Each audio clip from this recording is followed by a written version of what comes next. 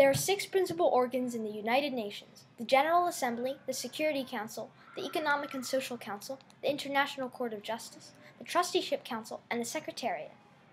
The General Assembly is the main organ. It's made up of representatives of all member states. Each member has 1 vote. The General Assembly makes decisions on important questions, such as those on peace, security, budget, and new membership. The Security Council of the UN is responsible for maintaining international peace and security.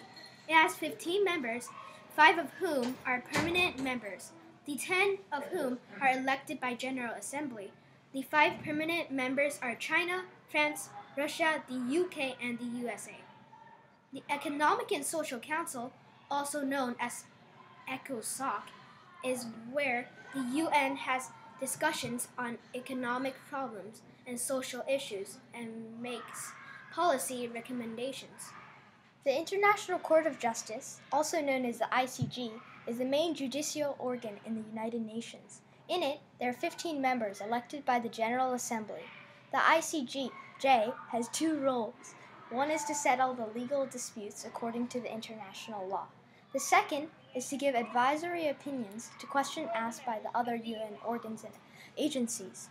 The ICJ also has 15 judges elected by the General Assembly for a 9-year term. The Trusteeship Council was established by the Charter to supervise 11 territories which were working towards self-governance. After 49 years, the Trusteeship Council was disbanded after the last trust territory, Palau, declared independence in 1994.